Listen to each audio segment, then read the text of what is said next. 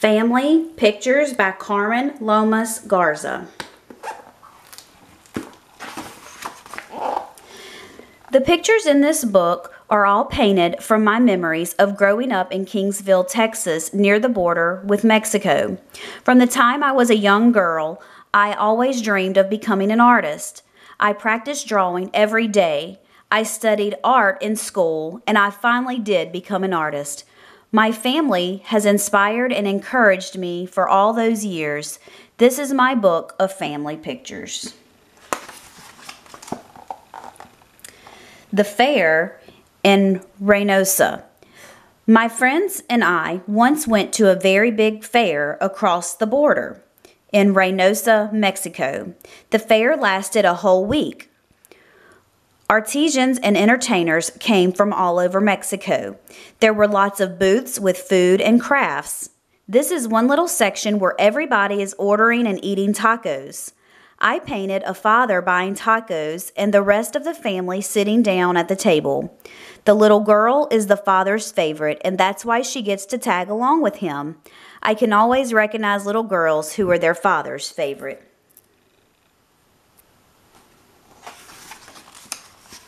Oranges. We were always going to my grandparents' house, so whatever they were involved in, we would get involved in. In this picture, my grandmother is hanging up the laundry. We told her that the oranges needed picking, so she said, "Well, go ahead and pick some." Before she knew it, she had too many oranges to hold in her hands, so she made a basket out of her apron. That's my brother up in the tree picking oranges. The rest of us are picking up the ones that he dropped on the ground.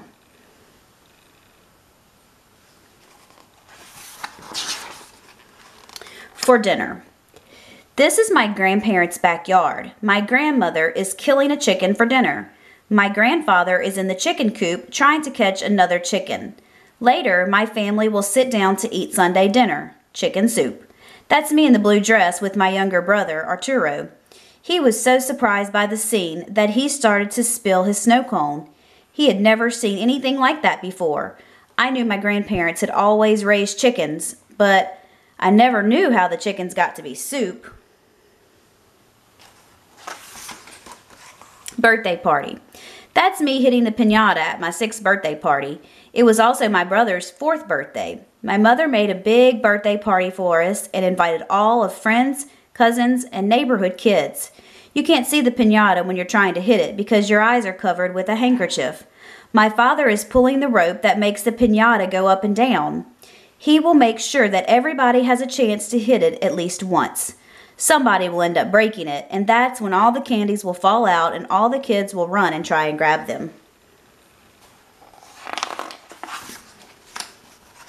Cakewalk. Cakewalk was a game to raise money to send Mexican Americans to the university. You paid 25 cents to stand on a number. When the music started, you walked around and around. When the music stopped, whatever number you happened to step on was your number. Then one of the ladies in the center would pick out a number from the can. If you were standing on the winning number, you would win a cake. That's my mother in the center of the circle in the pink and black dress. My father is serving punch. I'm the little girl in front of the store scribbling on the sidewalk with a twig. Picking nopal cactus. In the early spring, my grandfather would come and get us and we'd all go out into the woods to pick nopal cactus.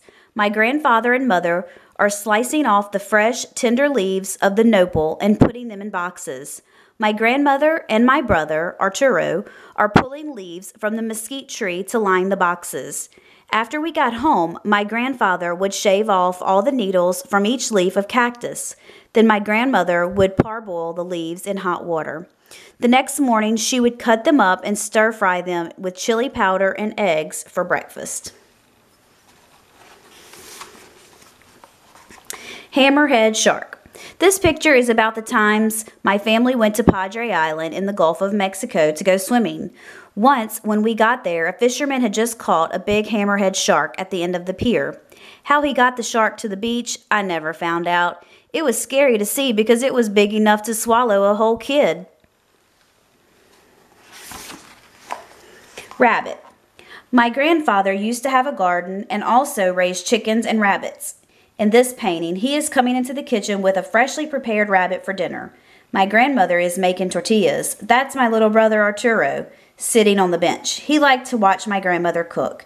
And that's my younger sister, Margie, playing jacks on the floor. I'm watching from my grandparents' bedroom, which is next to the kitchen.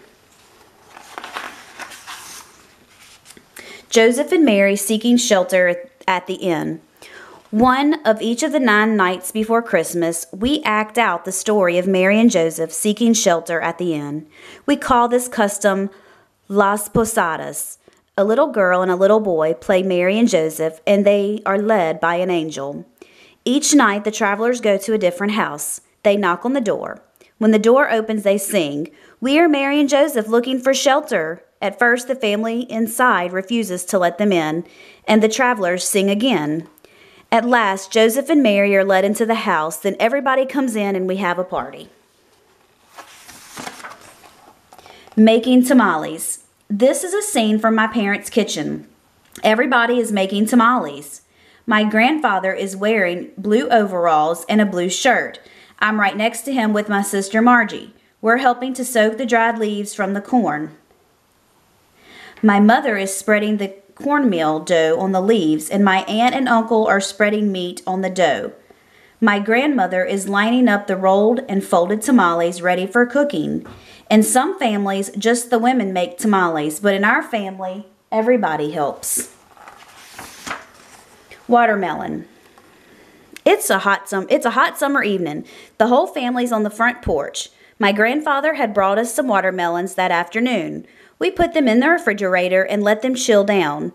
After supper, we went out to the front porch. My father cut the watermelon and gave each one of us a slice. It was fun to sit out there. The light was so bright on the porch that you couldn't see beyond the edge of the lit area. It was like being in our own little world. The Virgin of San Juan. A mother and son have gone to church, and she's doing some praying. In the meantime, her son starts entertaining himself by taking things out of her purse. She lets him for a while. Then he hands her a handkerchief. I don't know if he thought that maybe she was crying and needed her handkerchief, or whether he was just playing with it and she took it from him. Healer. This is a scene at a neighbor's house. The lady in bed was very sick with the flu. She had already been to a regular doctor and had gotten prescription drugs for her chest cold, but she had also asked a healer, a curandera, to do a final cleansing or healing for this flu. So the curandera came over and did a cleansing using branches from the rue tree. She also burned copal incense in a coffee can at the foot of the bed. Curanderas know a lot about healing. They are very highly respected. Beds for dreaming. My sister and I used to go up on the roof on summer nights and just stay there and talk about the stars and the constellations. We also talked about the future. I knew since I was 13 years old that I wanted to be an artist. And all of those things that I dreamed of doing as an artist, I'm finally doing now. My mother was the one who inspired me to be an artist. She made up our beds to sleep in and have regular dreams, but she also laid out the bed of our dreams of the future.